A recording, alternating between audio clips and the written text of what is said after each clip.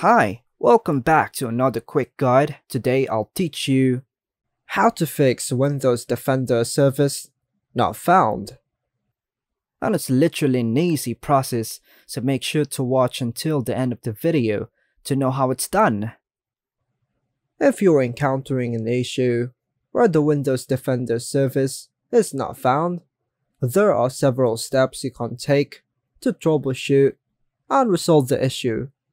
And here's a general guide. The first step would be, sometimes a simple restart can resolve service related issues. Go ahead and restart your PC and check if the Windows Defender service is back. Next step, press Win+R to open the Run dialog. Type services.msc and press enter. Look for the Windows Defender antivirus service in the list. Double click on it to open its properties. Ensure that the startup type is set to automatic and the service status is set to running.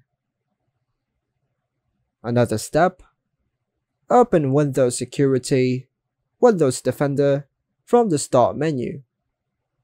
Go to the Virus and Threat Protection. Under Current Threats, choose Scan Options. Choose Windows Defender Offline Scan and click Scan Now.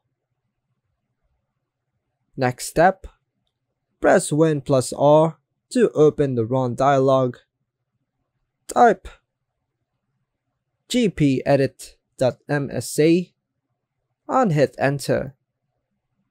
Navigate to Computer Configuration, Administrative Templates, Windows Components, Windows Defender Antivirus.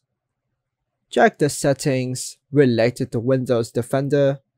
Make sure they are set to Not Configured or Disabled. Another step, open Command Prompt as an administrator. Type the following command and hit enter. You can find the command prompt in the description below. Just copy and paste it. This will remove the existing definition files. Another step, open Command Prompt as an administrator. Run the following commands.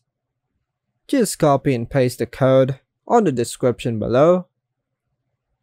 Wait for the scans to complete and follow any on-screen instructions. Next step, run a full system scan with a reliable antivirus or anti-malware program to ensure your system is not infected.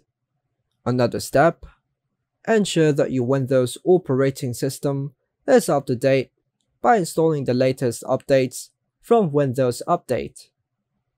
If the issue persists after trying these steps, you may want to seek help from Microsoft support or community forums for more specialized assistance, as there could be system-specific factors contributing to the problem. And that's all for now, folks. Hope you like and subscribe. Thank you.